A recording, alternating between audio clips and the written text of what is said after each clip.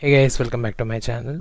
In this video we will see one more topic in Selenium automation, that is nothing but autocomplete list. So in this video we'll see how to handle autocomplete list on Google website. So here I opened my Chrome browser with a Google website.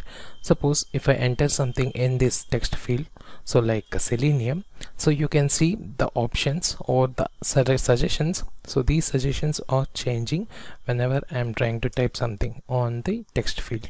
Okay, suppose if I am typing a Selenium interview, so I am getting the suggestions like Selenium interview questions for experience, interview questions for 3 years experience. So like this we are getting the different type of auto suggestions. These are nothing but the list of items which we called as autocomplete list. So these values will be directly updated based on the inputs which we are giving in this text field. So whereas if you notice the drop down, so suppose I take a sample one, so here it is the gender drop down, so it contains the two fields or two options which are nothing but the male and female.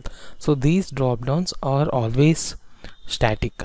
Suppose if you notice, so whenever we are updating the form, like while filling the form of a college or the employee form, so we'll see some of the static drop downs like gender or designations like Mr., Mrs. Like that it automatically shows some static drop down. And if you notice the DOM of the static drop downs, for example, let's try for this gender.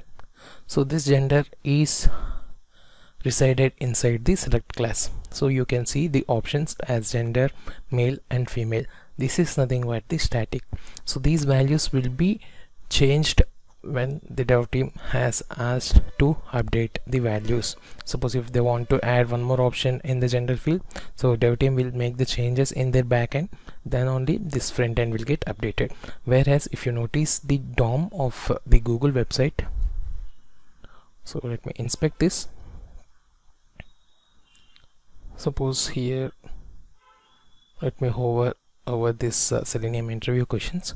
So here you won't find any element with the name as select tag. So all here you can see are the div and the span elements. Okay, so the text which is Selenium interview questions, it is appearing inside the span tag. Okay, so in this video we'll see how to automate the process to identify the suggestions list and how to select a particular item from this list. Suppose if I want to get the interview questions from Tools QA website, so this is the option I need to click. So manually what I will do is, so I will just enter the topic like, so Selenium interview. So here I have noticed this Selenium questions interview, so I just need to move my cursor to this position and I just need to click on this Tools QA. Okay, so this is the manual process which we are doing currently while opening this Tools QA website. Suppose if I want to automate this process, how I can do is, so we'll find out in this video. So here I have written my code till launching the page and entering the keyword as Selenium. So this is the XPath for the text field. So I'll just inspect this, and here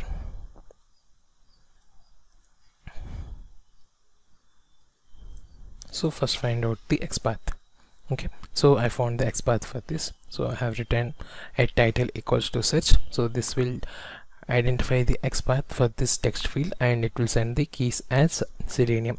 For suppose here I have Selenium, so I entered the Selenium like this. So now what I will do is I will try to click on this Selenium testing. Okay, so with the help of the Selenium code. Okay, before that I'll just run this and I will check whether this code is launching the browser with the Google website or not.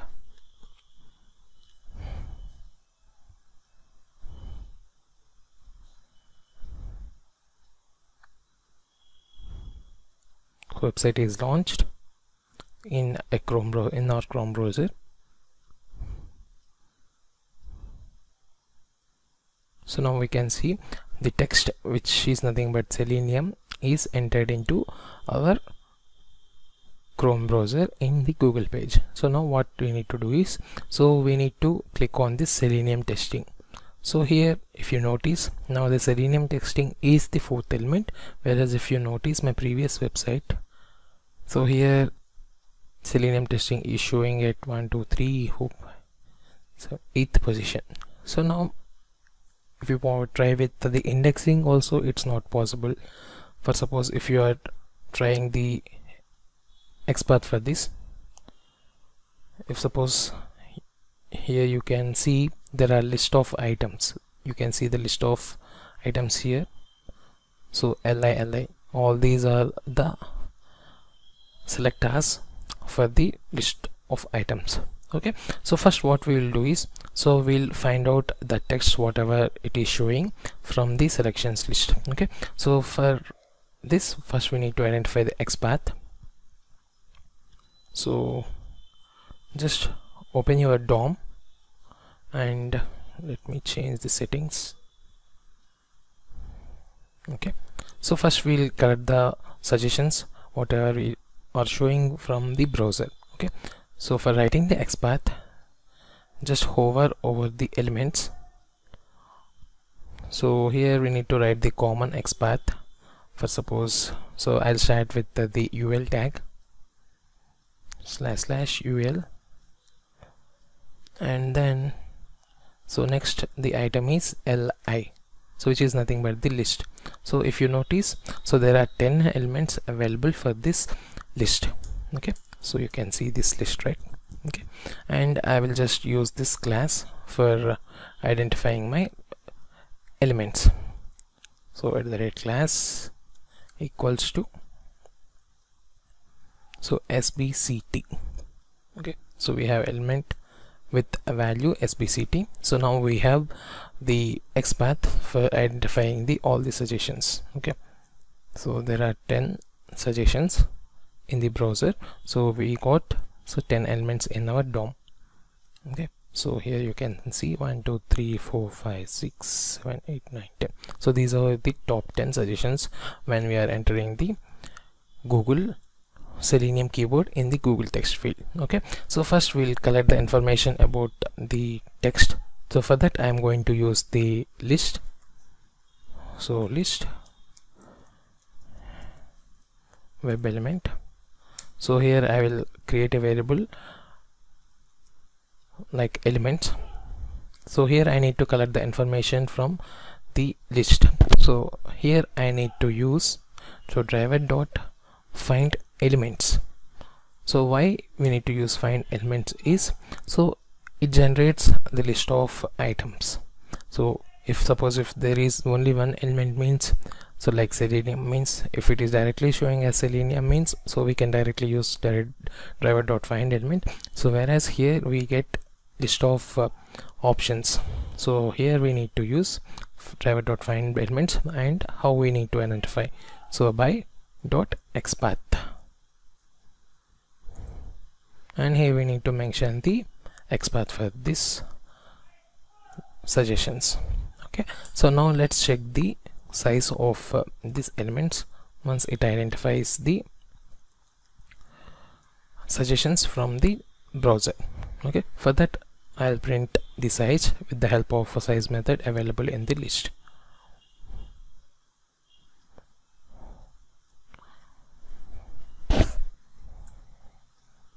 Okay, now I'll place this inside system.out.println.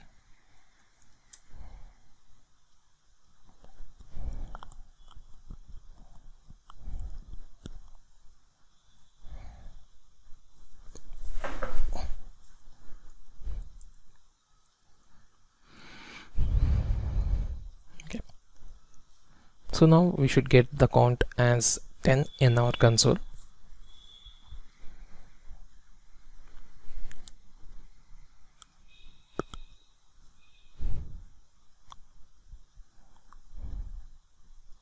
So Chrome driver started successfully.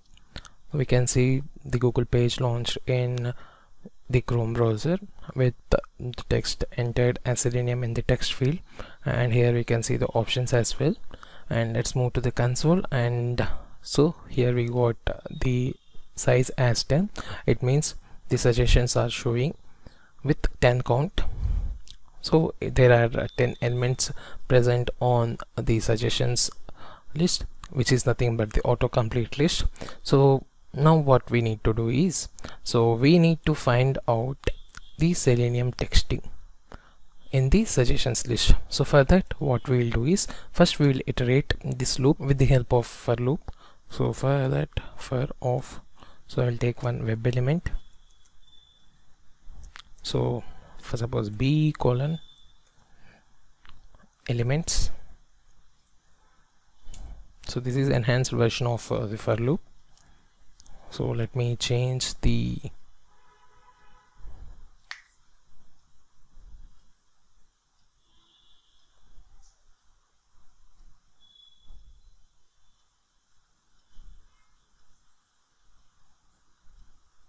okay.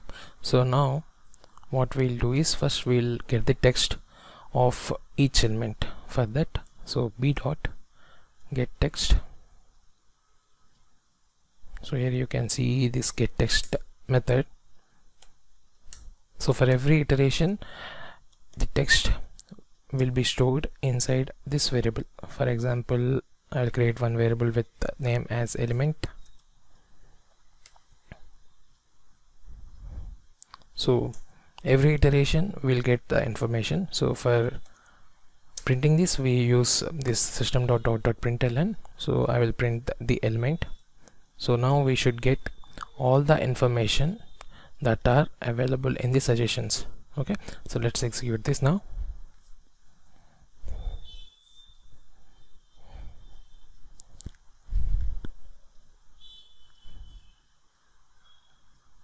Again, our browser will be opened with the Google page.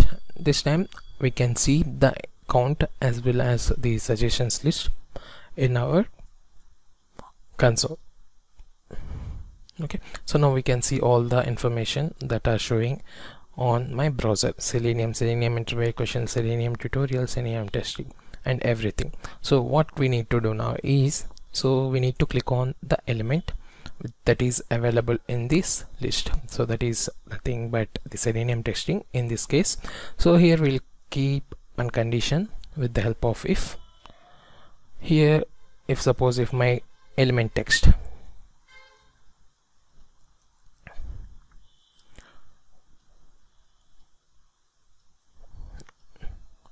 dot equals, so I'll just use equals ignore case.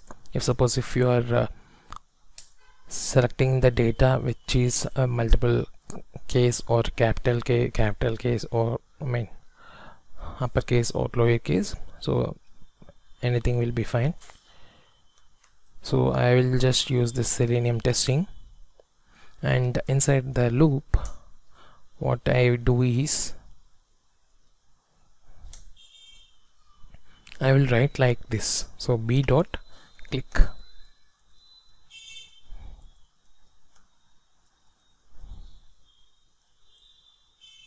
So you can get the suggestions. So because of error it is not showing suggestions. And suppose if you place this b, so you can get the suggestions like b dot clear or b dot click, like this. You can get the information or the suggestions.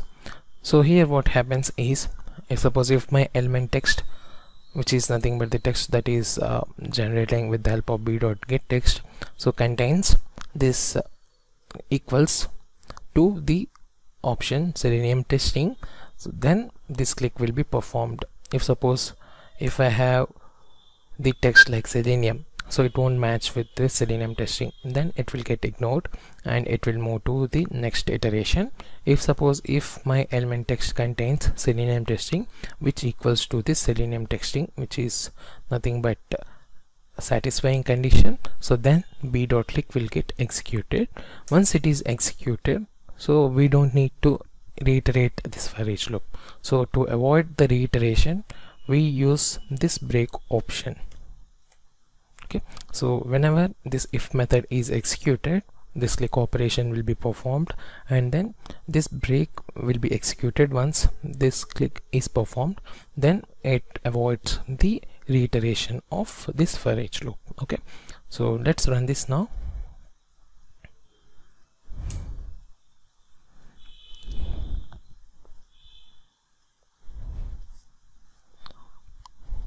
So our execution is started.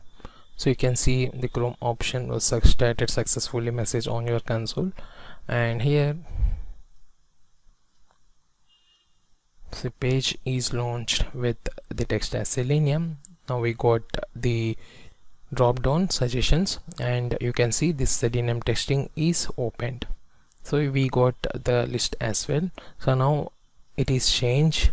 Why? Because it don't have enough time to print all the values from the drop down. Okay, so let me use some time. Here I will keep the thread dot sleep, so with some value like 2500, like that. Okay, so just throw the declaration.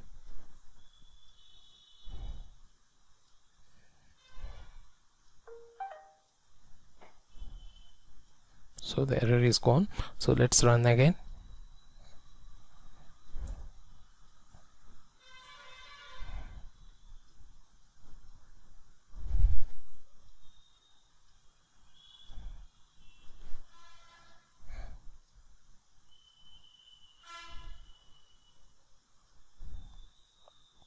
Google page is launched and entered with Selenium. So this time you can see the Selenium testing is showing above the initial page. So here if you notice the initial page, so Selenium testing is showing somewhat at the 8th position or like that. Suppose if you notice the previous iteration, like suppose if I am giving the previous iteration input like this Selenium, so this time it is showing at the 4th place. So now you can see this click action also happened on the entered text, which is nothing but the compared text, which is Selenium testing. Now the comparison happened between the input and the element from the list. So once the execution is of this step is successful, this click action is performed and our loop comes out of our execution without performing any additional steps in our required for each loop. So here why it is not printing all these means, so here the iteration of printing, here we placed inside the for. So here after reaching the 4th position we got the comparison as true, then this click action is performed and break the loop. So that's why it is not printing the remaining elements. So here you can see the last option printed was Selenium testing, which means it once the Selenium testing is reached, so here we have the comparison that satisfied and break the for each loop. Okay, so like this we can automate the autocomplete drop downs with the help of Seleniums. And that's all about this video. I hope you liked the video very much, and please share with your friends about this automation of autocomplete. That's all. Thank you.